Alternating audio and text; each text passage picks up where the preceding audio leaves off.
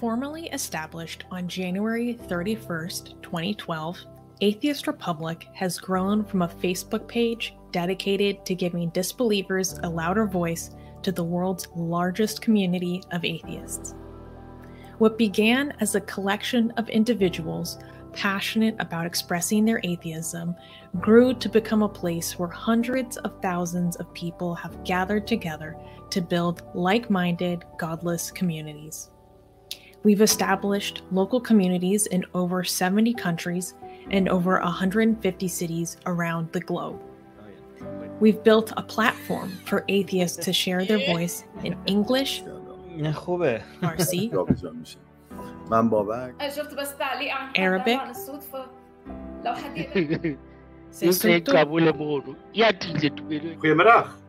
Afrikaans, and Tagalog. Our members have truly demonstrated that you don't need God to be a good person by doing everything from helping those living on the street to assisting those who have been displaced by Islamic militants. We've organized international protests in support of atheist prisoners like Sohail Arabi. We've even helped atheists like Rana escape death. Atheist Republic, it's a website and Facebook and Twitter for non-believer people, for ex-Muslim, ex-Christian, ex-Jewish, any kind of religion. The Kaaba, the most holiest place, was in the shot. It's 2 million or 3 million Muslims around me. I was really afraid, if someone know what I am doing here, they will kill me. But we've faced challenges along the way.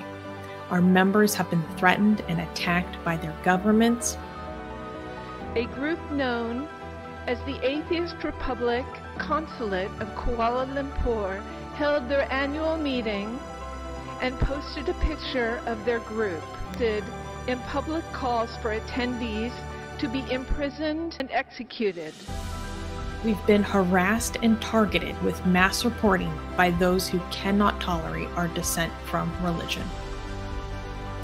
We've been blocked by governments like India and Pakistan, had police reports filed against us for blasphemy, countless legal threats, and even mentioned before the Supreme Court of India.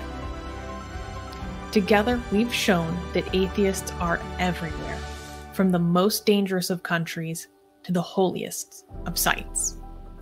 Without you, none of these accomplishments would have been possible.